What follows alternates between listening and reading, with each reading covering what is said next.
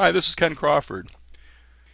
Most of us use either Registax or AVI Stack, and they do have some excellent wavelet type sharpening methods within the programs themselves, and they do work very well.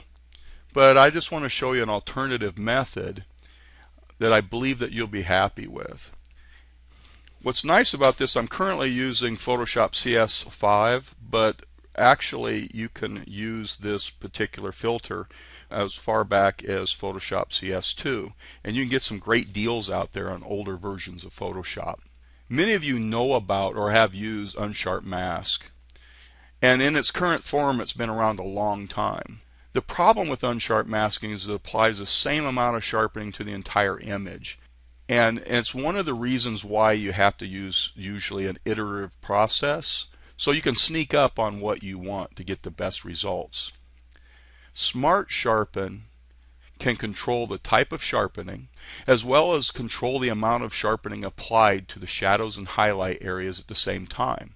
I think you can get much better results than Unsharp Mask with one pass and not having to use an iterative process. So let me show you how that works. This image that I have is just a raw image. I have not applied any wavelets or anything like that. It was taken through a 60mm Coronado with a 3x Barlow. So anytime I apply any type of sharpening, and in this case we're not going to use any of the fancy tools that are available in CS5 like Smart Objects. So what I really want to do is just create some layers here and apply the sharpening to the layers. That way if I overdo it, we can dial back the opacity to taste. So let's go ahead and duplicate the layer. I'm going to name this layer Smart Sharpen. Let's go ahead and open up this filter. You find it under Sharpen, Smart Sharpen. Okay, when I open up the Smart Sharpen filter, if you haven't used this before, this is maybe the way you see it. To be able to utilize all the functions, we have to go to the Advanced tab and turn that on. And what that will do is it'll give us 3 different tabs. Another thing I want to do is make sure that the more accurate checkbox is checked. So what we have here is now we have the image broken up into 3 different luminance value cutoffs. The tab called Sharpen actually sharpens the mid-tone ranges, and that's really where you want most of your sharpening to occur. Then you have control over the shadows and highlights. What I want you to do is realize you have 3 different sharpening algorithms here. Gaussian, and now Gaussian blur algorithm is very similar to Unsharp Mask. Lens blur and motion blur. Well, we don't really have a problem with blurring here so much of motion in one general direction. What I found is that the algorithm to remove the lens blur is actually one of the best algorithms for this type of use. So now we're all set up, and what I like to do next is find a feature that I want to concentrate on. Zoom in, so there's a sunspot, and I've zoomed in to 300%. So first place we want to start is with the amount of sharpening applied to the midtones. This is again where you want most of your sharpening to occur. Now let's look at some of the controls here. First off, of course, is the amount of sharpening. That's pretty much the strength of the sharpening that you're going to apply. Slider goes from 1% all the way up to 500%. The next control is the radius. What you're doing with the radius is you're telling it how many pixels you want to spread this sharpening out. It's a combination between the amount of sharpening and the radius that's going to give you your different results. So this is where I really want to start. What I'm going to do first is we're going to just overdo it here so I can illustrate some points. Now what I found with most of my images that a pixel radius somewhere between 2 and 4 seems to work well at this particular image scale. So I'm going to go somewhere in between, around 3. And make sure the preview box is checked. So what can happen is you're going to see the change happen in the preview window and also real time on your image. So I'm going to start boosting up the amount of sharpening. And as you can see, as I take it all the way to the end, the effect that a 3 pixel radius with this sharpening gives you. That's actually quite a bit of control.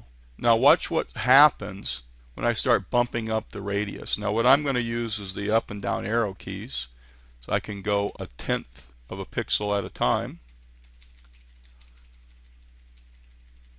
And you can see how quickly things can go awry. But what I wanted to show you is what's happening.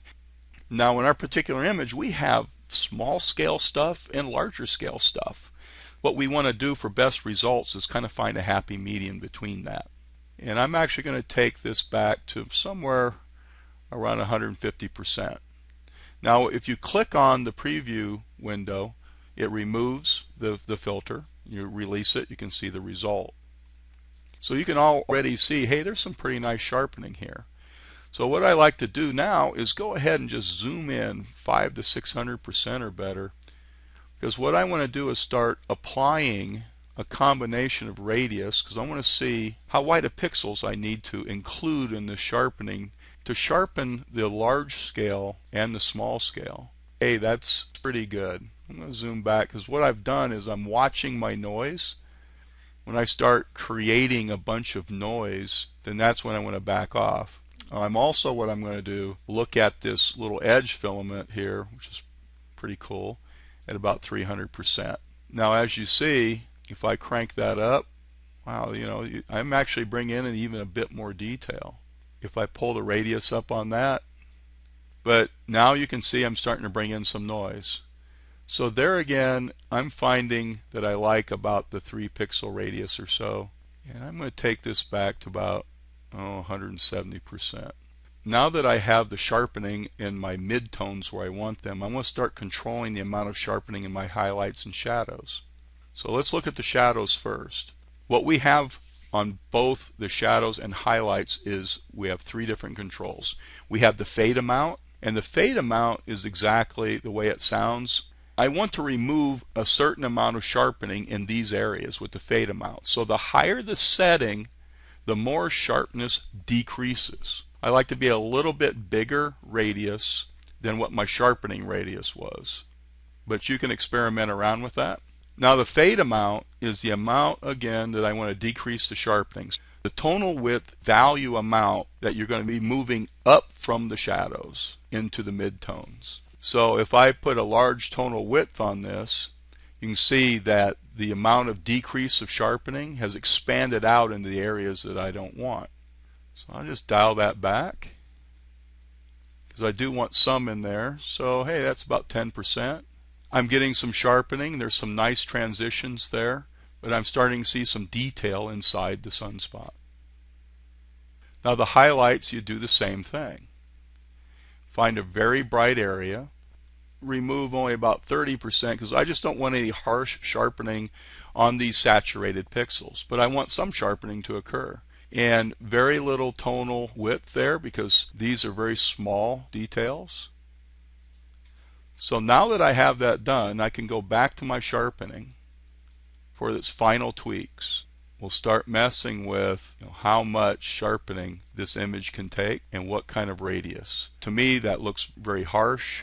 I'm going to dial this back. I like the small scale items to be nicely sharpened. I'm watching very carefully to make sure I'm not dragging up noise, and I like to keep my transitions fairly smooth. So at this point, I think I'm pretty happy with that. I can check the preview button on and off, and hey, you can see the difference. Now I'm going to add an adjustment layer, curves. I'm going to clip it so when I turn this on and off, both the adjustment and the sharpened layer turn on and off at the same time. If you want to know more about clip layer masks, I have other tutorials on that. And I'm just going to make a few small tweaks.